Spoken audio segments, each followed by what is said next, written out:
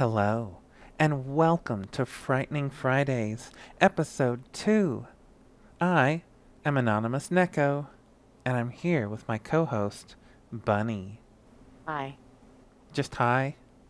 Hi. Well, you like put on all the, razzle dazzle, and I'm just like sitting here. Hi, I'm Bunny. Well, I mean, you're allowed to add flair. My flair is my name is Bunny. I like horror movies. It makes me feel better about the world that I live in. If there's no zombies or devilish possessed creatures running around, it makes my horrific world a little less horrific. So, hi. All right, okay. Well, welcome to our little podcast where we talk about horror comics, horror magazines, horror movies, anything horror that interests us, really. Maybe even some books sometimes.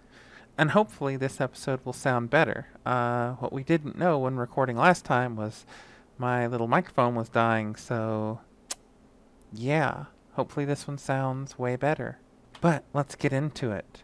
As this is, our second episode, it's a good time to continue with uh, introductory, get to know us-y, topicsy, thingsies. So, Bunny, co-host of Frightening Fridays, what is your favorite horror comic of all time? Of all time? All time. Well, I had been giving that a lot of thought. So, uh, I have to say it's probably the Silver Age and also the what was an attempted revival back in the 90s was DC's The House of Secrets. Oh, House of Secrets. Okay, alright, okay. Um, Didn't like but Swamp Thing and Constantine come out of that? Like OG? I really don't know, honestly, because I've never studied that part of it. But I do know that originally it had a couple of uh, Doctor Strange style kind of stuff, but not really. I think, oh, what was his name? Mark Merlin? Mark Merlin. I sort of remember that. Something like that. Yeah. I think he was in it a little bit. I just remember the stories, the one-off stories, like you know, the spook. Well, yeah, no. I just looked it up. Swamp Thing was in one of them, in the 70s. I read more of the stuff from the the Silver series. But yeah, Swamp Thing came from House of Secrets 19 number 92, July 1971. I like the original. That was pretty good. Like it was obviously a knockoff of VC, but it had interesting stuff. But what I really actually liked, and it was not very popular, it didn't do very well, and it didn't go very far. It did run for like 25 issues, but it was the second. Did you ever read the revival in the 90s? I read some of it, just random issues, that I got from like a dollar bin probably, or, $2 or $3 box. Yeah. So it was a lot different. It was in this series, it was a new concept. So basically, like this runaway girl, like ends up in the House of Secrets, like literally the House of Secrets. Um, but in this run, it was basically that you did hear horror stories or bad stories, terrible stories, but they were told the theme device or the plot device was that bad souls were dragged to the House of Secrets and they were made to relive their horrible things. And then these ghosts, called the juries with an I, Juris, judged them. Hmm. Okay. They would either like be condemned to the basement or allowed to continue on. Um, and then the runaway girl, her whole part of it was she was a witness, kind of like the human element to weigh their decisions, kind of sort of. Mm-hmm. So I really it wasn't that it was like such a groundbreaking, idea, but just the way it was drawn and the stories and the just the way it was, presented, it was just really unique. Something, it was really an indie comic, but it was being produced by Vertigo, right? Mm-hmm. So, yeah, I really enjoyed that one. Okay. All right. But, yeah, I also looked it up. Apparently, when you were looking it up, I was like, I know one of those DC weird, you know, like dark Justice League people came from House of Secrets. And yeah, I found the Swamp Thing first appearance too. That little bastard's going for $3,000 if you have the first appearance of Swamp Things in House of Secrets. But I have one question for you, Bunny. Sure. Is the House of Secrets as cool as the house from Homesick Pilots? I think the House of Secrets from DC Universe is a lot more, I almost want to say Grecian or Romanesque. You know that whole thing about, right and wrong and weighing the scales almost like, in the Egyptian afterworld when you die, you have to have your heart weighed. Mm-hmm. And if it's lighter than a feather, then you can go to one of the many 16 gates, like you can go wherever you want. Or if you're the bad person, you got to go. I I appreciate how, Homesick Pilots a lot, but it's just more representative of what reality is versus what the House of Secrets represents. Like, in a world where the good win and the bad are punished, much where the Homesick Pilots is about survival of the fittest, and it's much more in line with reality. So I can't say that I do like Homesick Pilots. I like the honesty in it, but I prefer the ideal in the DC House of Secrets. Does that make sense? Makes perfect sense. I mean, it's all subjective. It's very subjective. So, uh, all's love and oh wait, no, all's fair in love and horror. What is your ultimate favorite horror comic? All right.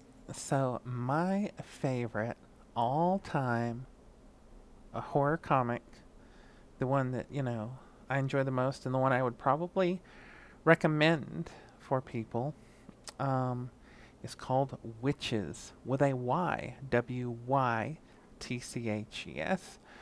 It is by, uh, ironically, and you'll see why ironically kind of sort of later, by Scott Snyder. Hmm. Um, it's I guess okay. So it's about this family, like their kid's been having a rocky time of it. So they move to get a fresh start, and they move out to Nowhereville, USA. Classic. I mean, if you're in a horror movie, you have to move to Nowhereville. It's just the rules. I don't make them. I just follow them. But yeah, they move out to, I don't remember the state, but the city's called like Litchfield. And like I said, they're starting over, but something evil is waiting at the edge of the woods. I won't give too much away, but like the townsfolk are willing to trade in whatever the witches that live at the edge of the haunting forest. They're willing to trade whatever the witches want in order to live better lives, get better things. So it's I feel like, if there were, witches that, popped up, maybe even on Craigslist, they're like, hey, bring me your most hated neighbor's dog or child or whatever, and, you know, you're going to get that promotion at work, that kind of vibe. And, then it gets to, you were trying to escape one horror, but you're in another horror, and it's like, I feel that. And art's weird, but like that good weird. Story's like really good, but like weird good. And it's one of those that surprised me when I read it. I was like, oh, this actually is pretty good. Um, One of the reasons I did read it, I didn't read it when it was originally like coming out, like in normal comic form. Mm. But when it was like in a trade, it had a quote by the, I don't want to say illustrious, but um, the well-known Stephen King. Mhm. Um, it had a little quote by him on the front. It's like, it's fabulous, a triumph, the most terrifying comic you've ever read, is what it said, on the front. A couple of quotes and whatnot. And I was like, all right, give it a shot. And I was there. It was good. I enjoyed it. So yeah, You like your fantasy horror, don't you? I do like my fantasy horror. You know, it was almost Something is Killing the Children, but I don't know. To me, good horror stories have to come to an end, and Something is Killing the Children. You know, is this they're building this big world with it. I do really like it, but you know, at the same time, I don't know. It's like I don't want to judge something. You know, as like being up there until like they're done, like until I've been told the story, and it's like okay, I enjoyed this, but yeah. Anyway, But no, I have seen some stuff on witches, and it seems like be right up your alley. I haven't really paid that much attention to it, but yeah, I'll have to give it a try now. it's good. It's not very long either. It's not a long read, but it's a pretty good read. Mimetic was another like fairly high up there contender. Did you have any close contenders, Bunny? Um, I I don't think other than The Crow. I think that was, but you The know, Crow, yeah, The Crow, the yeah. original Crow series, and just because it's right up my alley, it probably is what uh really got me into alternative methods of art and way to tell a story because it's not, it's not super linear. It's really it's told in a way you have to pay attention. And I really like the idea of, even though yes, it's a visual, medium, when the creator makes you have to, even with no words, study a picture or study a series of panels to understand what's going on. That kind of really, like, you know how if you're reading like reading a book or watching a movie and you see something or read something that just really kind of strikes you and you have to pause back. So, but it's different with reading because you have to reread these words, and with a movie you have to listen and watch the visuals. But I've never had that with a comic book where I had to pause and go back because it was so good. You know what I mean? I get you. Yeah. So that's probably the Crow original series. Yeah. All right. Okay. What was your runner up? Was it, you said it was Mimetic, right? Something is Killing the Children and Mimetic would be my two really close, almost number ones. Yeah. I have to give it to Mimetic for giving this really good story and making it really impactful. But there are stories that are so good that it just makes me sad, and I can't touch it again because it just hit a nerve, and that makes it great, but not for not for rereading or enjoying. You know, Y- it's like a dark, dark truth. Oh, once like I read Mimetic, I read it like on the Amazon Prime Kindle thingies. It was like free to read on there. And I read it and I was like, oh my gosh, this is good. Maybe I'll go get a number one and like, frame it or get it graded or something. And they're like $50. I was like, oh, well, I don't want it that bad. Yeah. Yeah. Some of those random horror series get real popular and it's real hard to get the first printings of them. But yeah. Anyway, shall we venture into our topics for this frightening Friday? We can, but it is another thing I wanted to bring up is I got House of Secrets #1 at that cute little not, it's not like cute, but like that really nice comic book shop out in Pueblo. Uh, that was a #1, and it was only like $10, or was it? It was in the 3 for 10, wasn't it? Yeah, Yeah, yeah. The newer series, House of Secrets. Yeah. the 96 run. Yeah. Anyway, but yes, let's go to our other top peaks. All right. Your topics for today, listeners, will be You Promised Me Darkness, Spiral, and The Conjuring, The Lovers. All right, let's get started.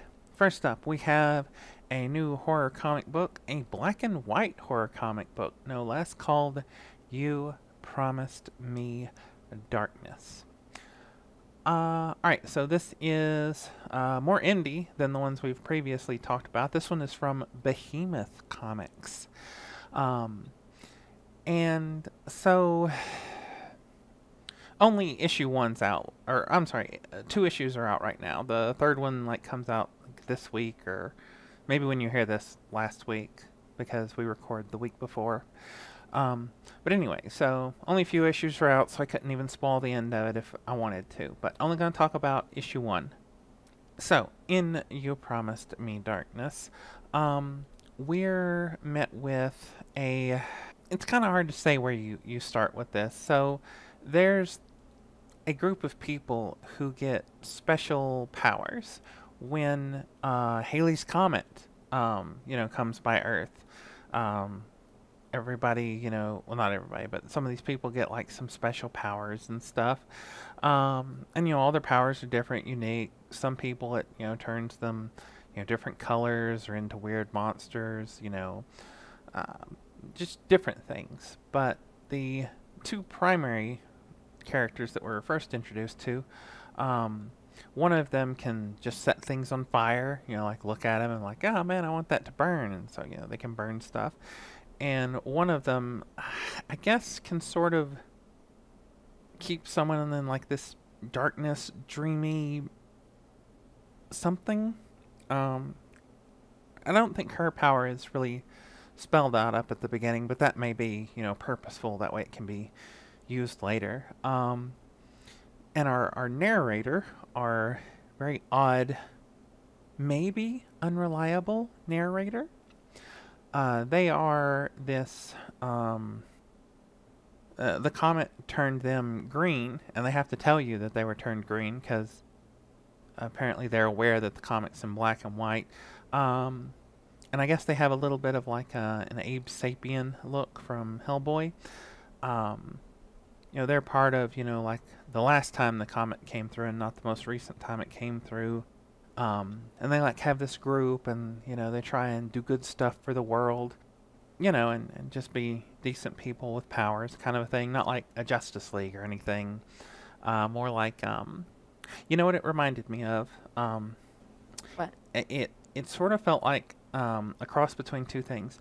So that Russian horror, supernatural, thriller action movie. Not that much action in it, but it's pretty good. Night Watch. And the Yeah. sequel Daywatch.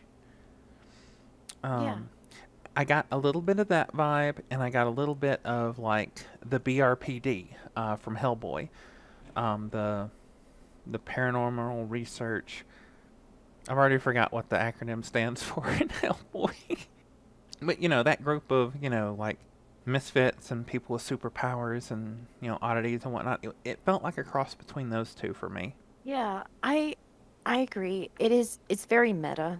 It is very meta so that it doesn't seem to take itself too seriously, and I think that's the point because it's really dark. Like the subject matter is super dark. Because and it's I don't know if the boy has or the brother. Oh, by the way, they are not like blood related. These are like foster brother and foster sister. Just so we put that there. Uh, it's basically what I understood his power was is that he's haunted by this fire power called the boogeyman, and he needs to be in darkness, you know, so that something to that effect was that his sister promised him darkness. That's where the title comes from, so that he could be free of the fiery power that kills everybody. Because from what I read or what I remember in the very beginning of the story, so it's not giving anything away, is that he came to be in this foster home for the children of the comet. That's what they called him, because he ended up burning his whole family alive with this power. He calls it the boogeyman, is what it is.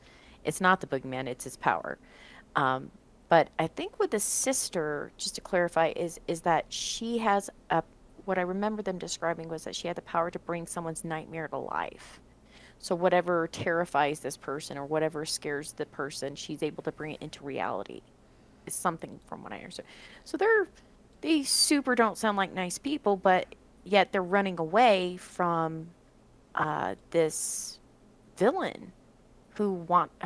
I'm not going to give too much away, but basically he wants to end them, and so they're running for their lives in this dark landscape, and it is in black and white. But I I really appreciate the fact that they, like I mentioned, that they do have that uh, narrator, even if it's unreliable. His name is Sage, um, because you get a glimpse. He's able to, give you a glimpse into the world and give you a glimpse into this dark stuff going on, and it doesn't feel so, stark. Does that make sense? Yes. Because he does have or Sage, I don't know what their gender is. I don't think they say, uh, but Sage is a laugh riot. I enjoy it. Sage is pretty funny. I believe the antagonist name is the anti everything. Like they can like take other people's powers ish, Highlander style maybe. It's Roguish, roguish, yeah, I but guess, but a lot darker. but a lot darker, yeah. Um, and yeah, I want to talk a little more about the book. So like, eh, I didn't like. Well, I don't want to say I didn't like, but I wasn't necessarily enjoying the book for like the first half, because unreliable narrators drive me insane sometimes. But like when the brother and sister are in like the industrial building, warehouse, whatever thing, and outside they see all these zombies, lawyer zombies, zombie lawyers coming after them, and they're like, oh gosh, and whatnot, and they're like, ah, well, maybe we ought to get out of here after some discussion, because he wants to like burn them and stuff, and she's like, nah, it's burning stuff's not always the answer, bro. Stop that. Hmm. uh, and so they start trying to get away, and like a little cat comes up and it's like, hey, I'm like with the good guys and stuff, and yeah, don't worry. There's this guy after you called the anti everything. We don't like him either. Hey, but don't worry, my partner's gonna take care of your pursuers. And like outside, there's this awesome like girl with like spider legs slash tentacles slash floating eyeballs, and uh, really cool looking thing. And like there's this whole like 2-page spread.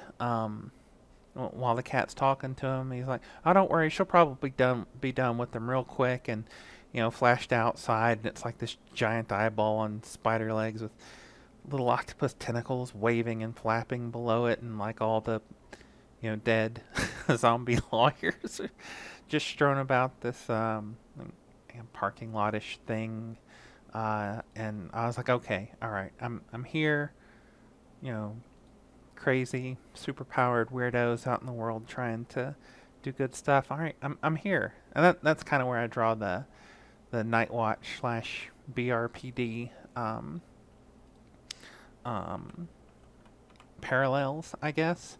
Um, but I yeah, know why you didn't like the first half of the book. why? It's not just unreliable narrator. It is because they used a lot of flashbacks and flash forwards and meta little info bubbles. And I enjoyed it because, like, again, I already mentioned it, I don't really mind,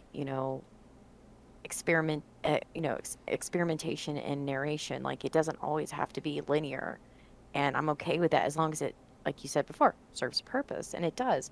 But I find for you, you are a very, but you're a very creature of habit. You want the story given to you, no matter how it's told. You want it in a certain order pattern that makes sense to you. Like, if it's going to be in the past, let's go through the past first, then let's jump to the present. Not let's hip hop back and forth. That's why you didn't like it, I think. Well, that's not 100% true. Because, like, my favorite movie of all time is the most disjointing for most people. Cloud Atlas is not told in any linear. Now, that's not true. It is very linear just because there's 6 or 7 different plot lines going on at the same time.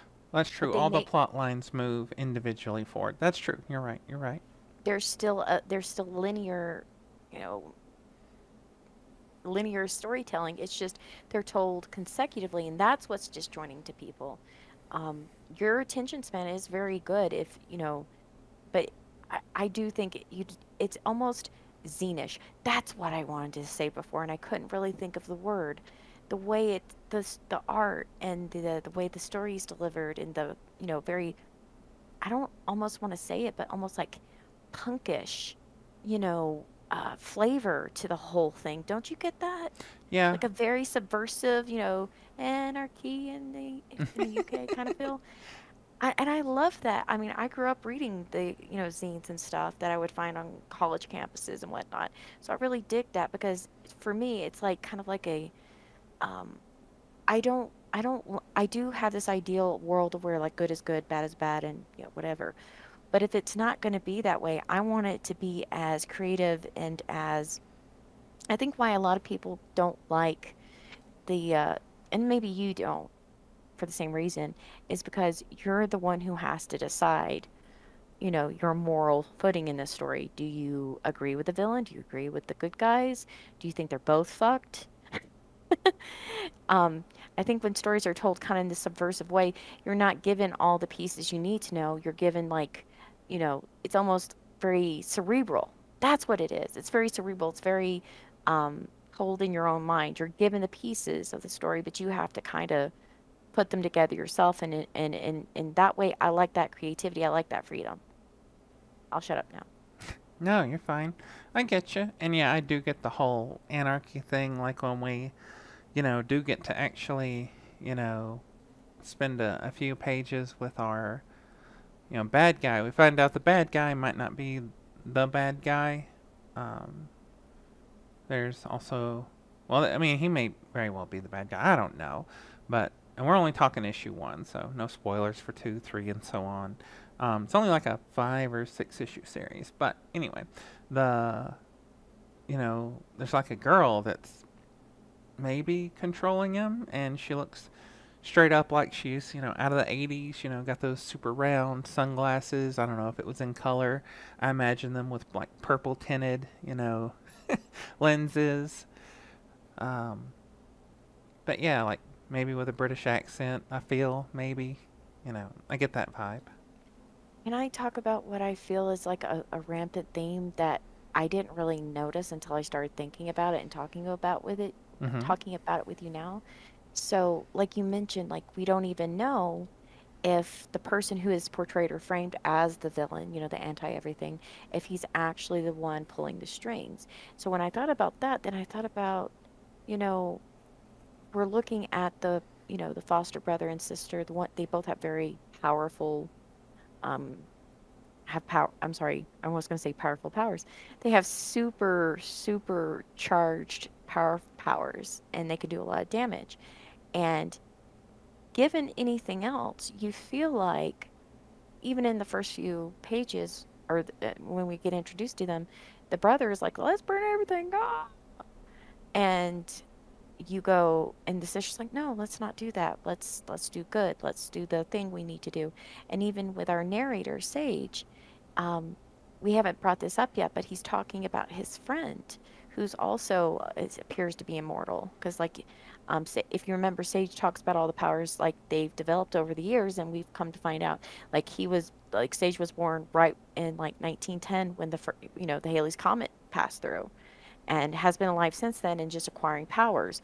But Sage does not say how Sage gets these powers. Do you remember that?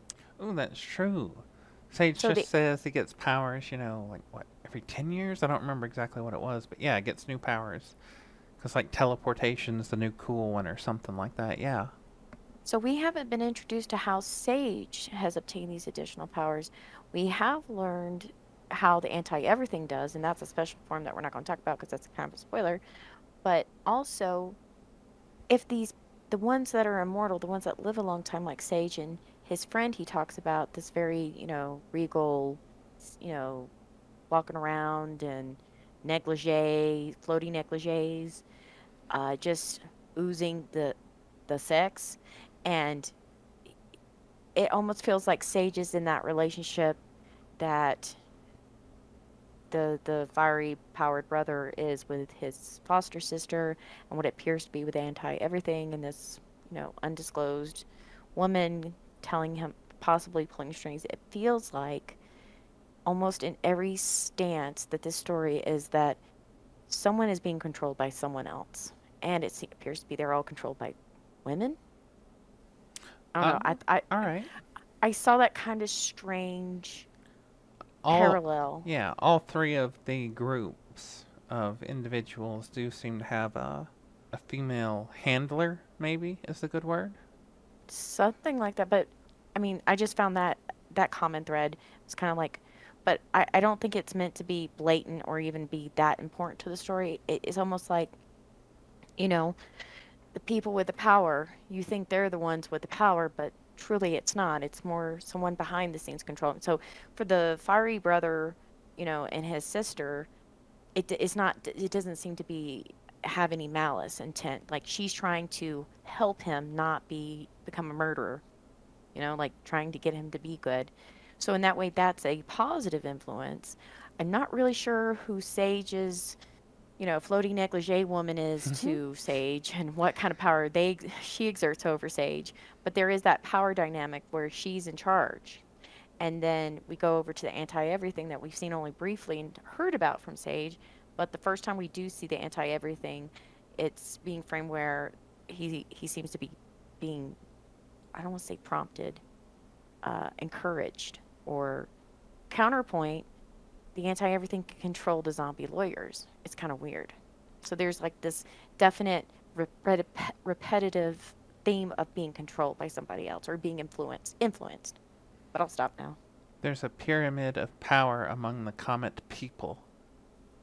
We're all, who you think is in control is not always the person who's in control. Hmm, fair enough. Okay, All right. Shall we move on to our next topic? sure. All right.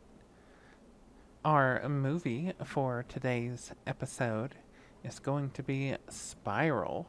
Not the Spiral, the Book of Saw Spiral, but Spiral. The movie that if you watch the trailer, it looks like some, you know, creepy cult witches are trying to kill a gay couple and their daughter. I mean, that is pretty much what it is, but it's a lot more than that. Go ahead. I, You introduce this one. Go for it. oh, okay. So Spiral is actually, from what I could review or pull from, is a it's actually a 2019 Canadian horror film. So I did notice some Canadian A's in there, but I didn't want to assume. Um, but basically, it's kind of a typical horror thing that's very prevalent. You've seen a million times. Um, New family moves into home, either home or neighborhood is kind of fucked up in some way, and they have to, they're trying to survive the horror that is all around them, or trying to find out what is the horror. Um, and I did like it. I really, really enjoyed the message and the story it presented. I'm sometimes a little bit, uh, I sometimes got lost in what in this story that as it was being presented to us, because I felt like it really relied on a lot of what we were already talking about, the unreliable narrator to keep you guessing, which is fine, and I still enjoyed it. It's just that I think it kind of got stuck on that, and that became the major plot device. And I wish they would have concentrated harder, just a smidgen harder, on the characters and character development. But basically, the gay family moves in to a suburban home. Technically, they say they moved from Chicago to the small suburb. And Aaron is the, you know, corporate white guy type, going to work for the family, earning the dough. Malik is a former, what they said, party monster, which was a nod to, of course, the party scene, the party kids back in the late 70s, early 80s. And Malik was one of them, and now he's a writer. And so you think it's like them moving, you think that everybody's on board with moving to the suburbs, but you find very quickly, one, the only person who's super happy about being there in the first place is Aaron, because he wanted the peace and quiet. Malik is reluctant to warm up to people around him. Um, he's suspicious of his super straight white neighbors staring at him all the time. And, through a series of flashbacks, you're introduced that when Malik was a teenager and I guess it was his very first boyfriend, They were gay bashed. They were making out in a car, and a bunch of bro dudes found them and attacked them.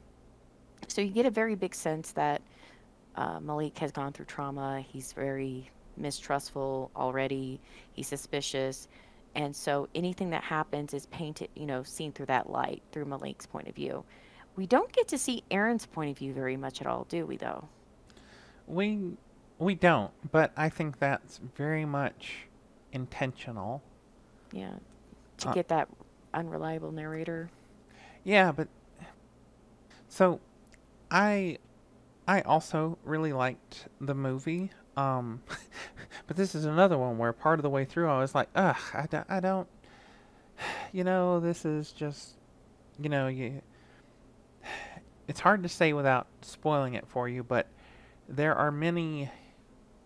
You're gonna think you know what's going on, and you might, but then it might be something else, and it might be that, but that might also be the thing you thought was going on and not the other thing you thought was going on, but it might also all be this other thing. And they they said on Malik, and if you're like us when you watch horror movies that have like a like something's going on, the neighbors are weird, whatnot, it's you're sitting there trying to figure it out, I guess halfway through I decided that, oh, I've figured this out, so it's just sort of boring getting to the end. But when it got to the end, it was like, oh, oh.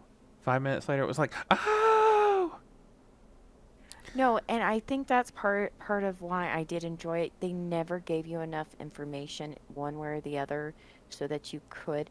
There was just I felt like the movie we talked about this before, not on this podcast, but like in our general movie conversations, where we know that this movie idea was great, that they executed it perfectly within whatever budget or time they had, but it suffered from not being able to be expanded upon because probably lack of budget. I did look it up. Apparently, it was filmed in 21 days on a really low budget. So it was probably could have been improved upon, but they never gave you enough information, and I think that was important so that it kept you guessing.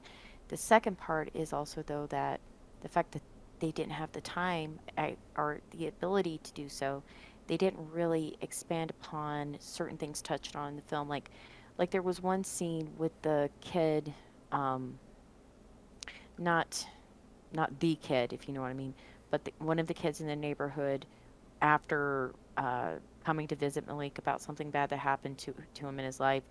You see him out in the middle of the woods just like freaking the fuck out, but then you never see him again. You never hear anything more about it, and it's just like, what the fuck was that? What?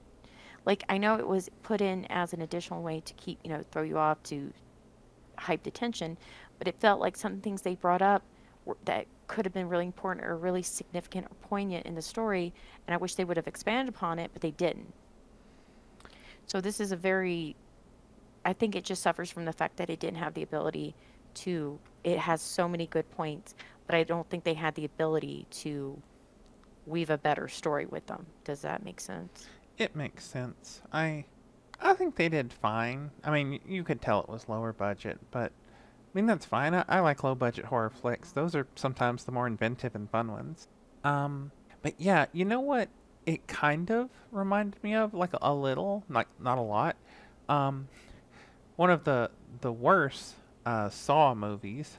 Um, we're talking about Spiral, but not Spiral, the Book of Saw. But anyway, um, Jigsaw, like the last one before the most recent one, Mm-hmm. um, where like the whole story just it all seems rushed. Nothing is making a lot of sense, and it's just like, "Ah, what am I even looking at?" And you're like, okay, so the girl's a creepy, Saw fan, and she's reproducing, blah blah blah, and you're like, "Ah, whatever. This is the bad guy. Can we just get to the end?" But then you get to the end, and it's like, oh, I was so distracted with, you know, I guess, but both Jigsaw and this movie Spiral.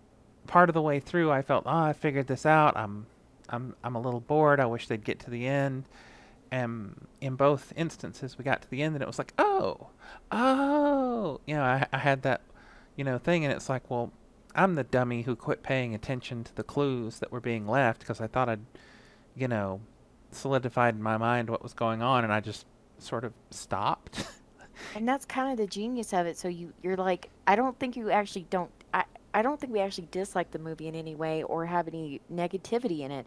It's more like they purposely did that shit to throw us the fuck off, and then when we figure it out, we're like, God damn it, we're mad at ourselves. Yeah, it's like, oh, this wasn't a bad movie. I just wasn't paying attention. You gave up on the movie. Like, so if you stick with it, it's and it's not a movie that's hard to stick with because I mean, there are movies when you start watching them, you're just like, okay, I know what they're trying to do, and I really do appreciate it, but it's not paying off in the way I wanted it. It's not going to pay off because I know exactly where this is headed, and the payoff is low. The payoff here is great. The build up is great. I just think in our consumption of media, we want everybody to do a M. Night Shyamalan, twist. And I don't think that you should. And I don't necessarily think that's great. It's just that this movie throws you off for the entirety of it. And then when you get to the end, you're just like, oh, but what I really think is something that a lot of movies don't capture is the fear element. Like, I didn't know what was going on. I didn't know who to trust, and I really didn't appreciate, being made to have these like super like doubts about my own understanding of the story because I was like, what the fuck? What's going on? So in that way, I think it's successful. I don't think someone who doesn't like super psychological fear thrill type deals will enjoy it, but if they just give it a chance and stick through it to the end, yeah, there's a good payoff. Totes. I agree. I also, well, no, I can't say that. I was gonna. No, I won't say it. Totally different. Yeah. Well, my apologies. But anyway, I felt, it was very Yeah. parallel to, You know, utter devastation of a gay person where it isn't involved. No, I can't say that either. you Shit, keep can't this say all that out. either. Yeah. No. Okay. Just know, Final final audience at thoughts. home, audience at home, we have had to cut out a chunk because we want you to enjoy the movie. So we do have some spoilers, obviously, but we don't want to murder the crux of the movie for you. So yes, final thoughts, Bunny. Final thoughts. Well worth the watch. Stay with it. It pays off. And it's a really good film that features an LGBTQ couple and family, and I thought that was great. Yes, I give this a solid 7 out of 10. Is what I would give it. I'd give this an 8 for story. Yep, 8. I really enjoyed it. Okay, all right. Well, are you ready to move on to our final topic? Sure. All right. So, as you may know, there is a new Conjuring movie out and about in theaters and HBO. Yeah, and they have a horror comic book that is a prequel to the movie, um, The which, Conjuring, semicolon, The Lover. yes. I thought it was Lovers, not Lover. Is it No, Lovers? no, it's The Lover. Oh, it is The Lover. Oh, I was, I've been saying The Conjuring, The Lovers in my head this whole time. All right, you're right. It is The Lover. But this is a prequel to the movie, and shame on them, but, you can't really blame them, pandemic, whatnot, for not timing this better. I would have rather, like, it's a 4-issue series, but, like, only 1 or 2 issues is out right now. We're only going to talk about the first issue, but yeah, it's like, why couldn't I have read this whole story before I, venture out and watch the new Conjuring movie? The Devil Made Me Do It, I believe is the title.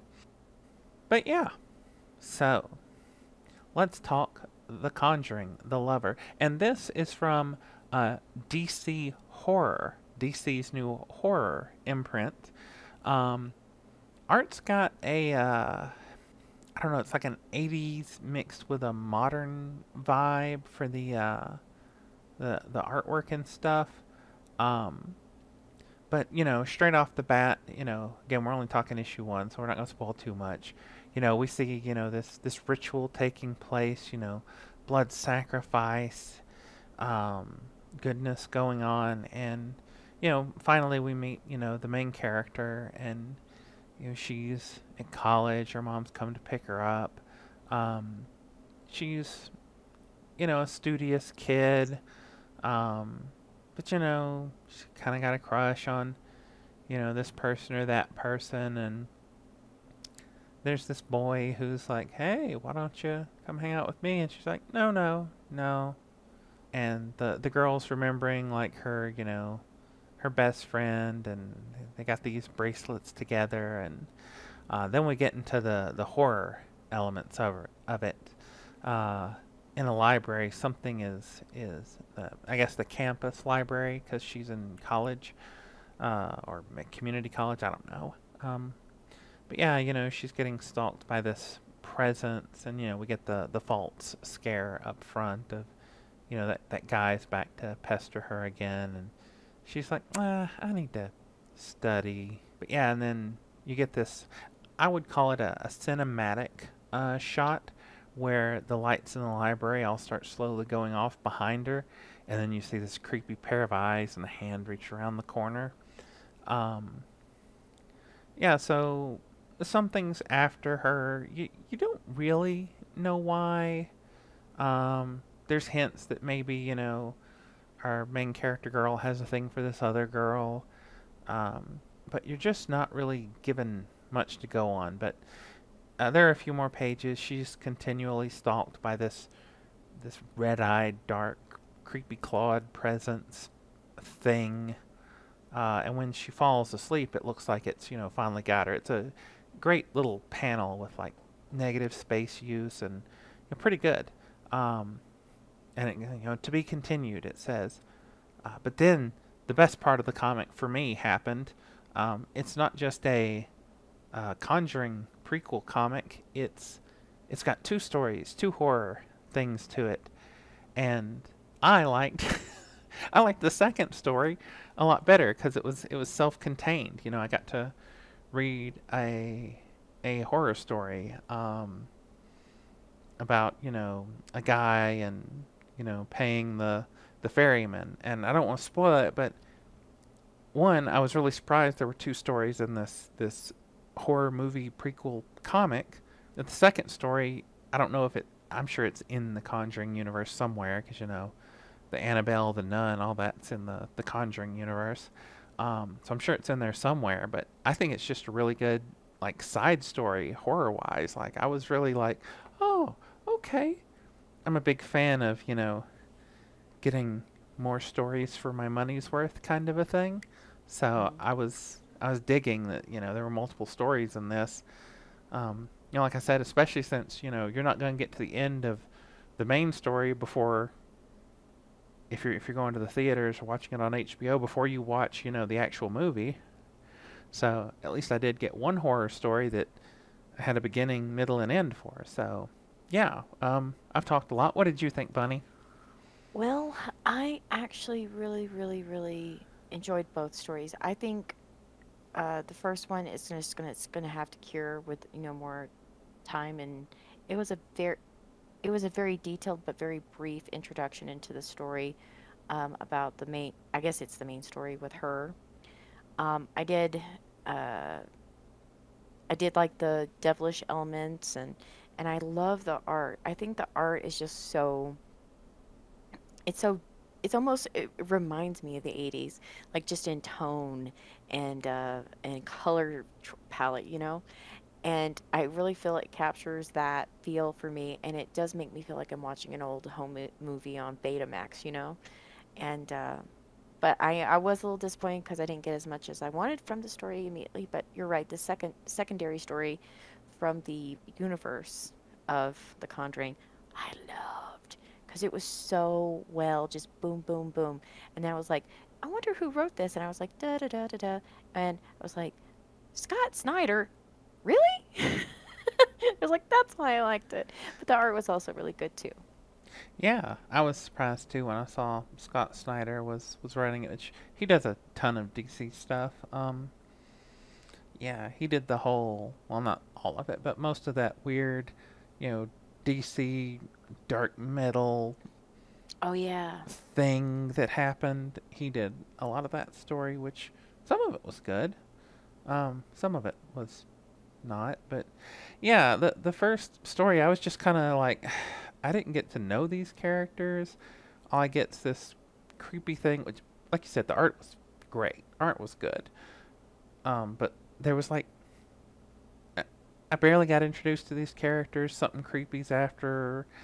What? But where am I going? What am I doing with that? Exactly.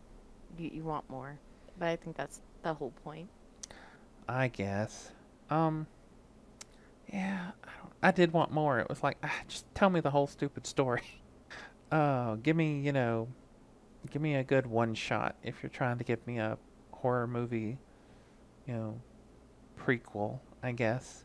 Which I'm fine with, um, especially something that has as big a universe as The Conjuring. Like, it's 9 movies deep. I'd have to look it up, but there's a bunch of movies that are within the Conjuring universe. Um, and I mean, I do like it, and so if you're going to expand on that with, books, comics, whatever, I mean, I'm down. I'm game. You can bring me along for the ride, but I just I felt a little let down that the main story, Got cut off so short. yeah, it was like nothing. But then, got down, another page or two, and it was like, oh, I got another tale, and it was pretty all right, short, sweet, good. I also really enjoyed those inserts, like the creep, like, from the old time, from Silver and Gold Age, where it had like those mail away weird Oh products. yeah, like satanic panic stuff that would have caused mothers of the day to be upset. Yeah, exactly. Yeah, yeah, that was a nice touch. I really thought that was a good touch. But But yeah. do we have any final thoughts or Final thoughts. I'd probably wait until this is available as like a trade. Because you're not gonna get much out of issue 1, honestly.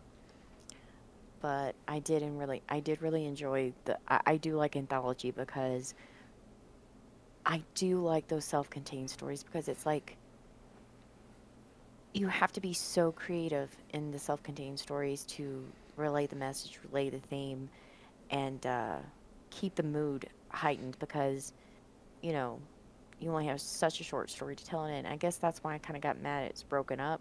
But then we're gonna get those, inserts. We're gonna get those, self-contained stories. So I'm not mad at it, but it may be better in a trade, like you said. I agree. Yeah, I'd go trade. Art's good. The story's probably gonna get better.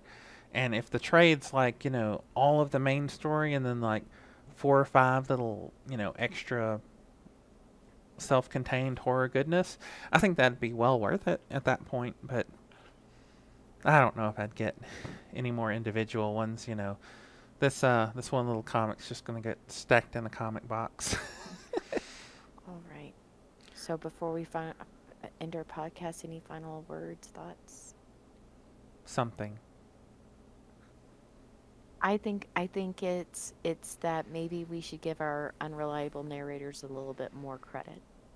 We probably should give our unreliable narrators a little more credit. All right, everyone. Thank you for listening to episode 2 of Frightening Fridays, the sister podcast to Frightening Frequencies. Please, if you could, like, share, and subscribe to our content. We would appreciate it. If there's something you would like us to take a gander at, please let us know in the comments on our YouTube page. Under the video, we will read them and definitely consider them. We have a huge list of things we want to get through that's coming out. Want to try and stay kind of modern. But other than that, thank you for listening, my little giblins. Ghost, goblins, giblins. I'm going to stick with that. I've decided I like it. Giblins is never going to happen, but yes, please let us know if there's anything you would like us to review or take a look at, and I hope you guys have a great weekend. I hope you have a frightening Friday. A frightening Friday. Bye. Bye.